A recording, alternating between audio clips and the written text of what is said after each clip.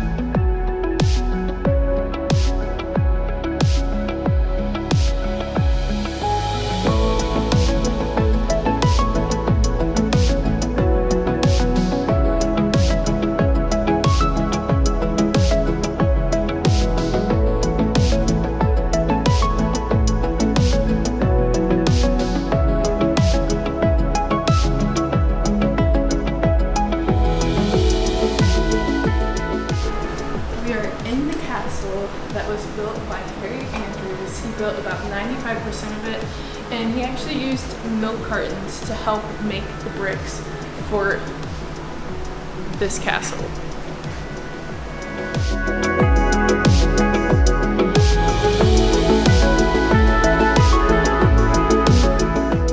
After spending some time in the castle, it started to rain, which led us to a cute coffee shop right across from the Mushroom House. This is a quick and neat stop, as this is someone's actual house. After some delicious coffee, we made a quick stop at the Cincinnati Music Hall.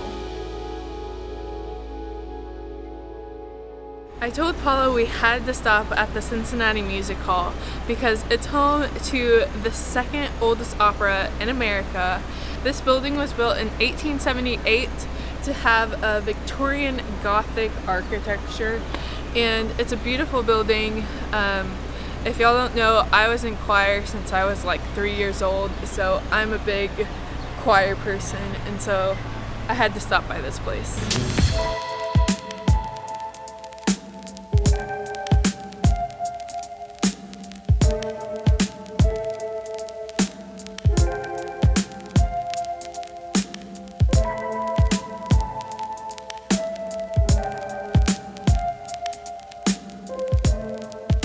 We then decided to go on an adventure to look for proof of the Cincinnati subway by searching for some portal openings. The Cincinnati subway was a project started in the early 1900s but came to a halt in the 1920s due to the Great Depression, leaving behind the largest abandoned subway system in the world.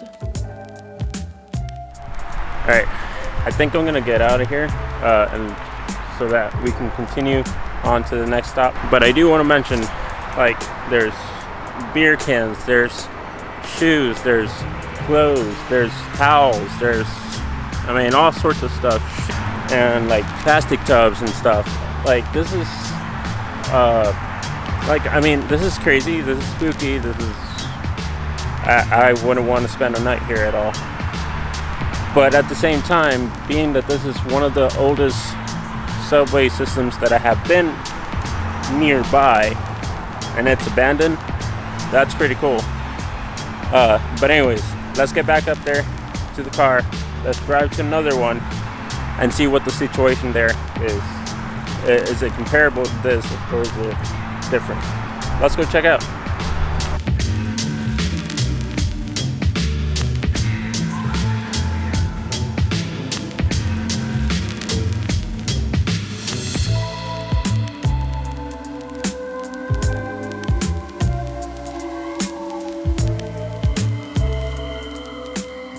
the second location that I was talking about.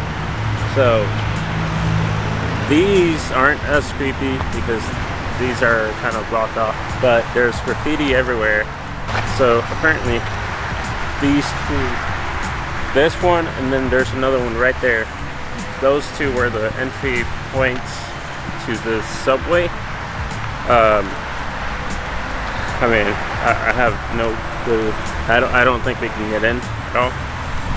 I wish we would be able to, but I mean, that's so cool. I can see the old structure, but the structure, you can see it. So cool.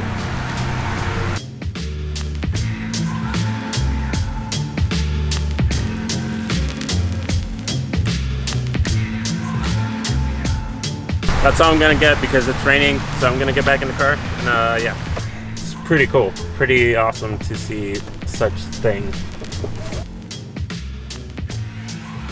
Fortunately, we weren't able to go in the Cincinnati subway portals, but we're gonna link a video on people that were able to because it looks really creepy. Okay, so with that in mind, yes, we weren't able to get into the southbound area, but in that area that I was able to reach and get to, I had a possibility of going into it because it was wide open basically, but since I didn't have a flashlight and since I didn't really know where it was going to go, I decided not to. But yeah, anyways, we're gonna eat German food today, so I'm excited for that.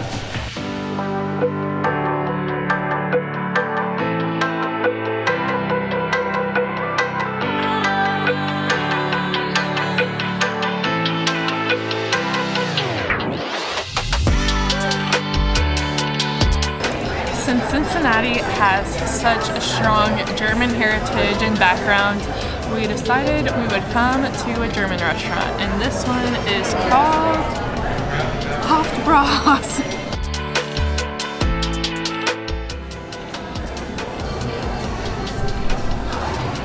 So I got the Wurst plate, which has bratwurst, beerwurst, and metwurst, and Paula got the Heidelberger Rahmspatzen. So it looks like some type of noodle with chicken and mushrooms.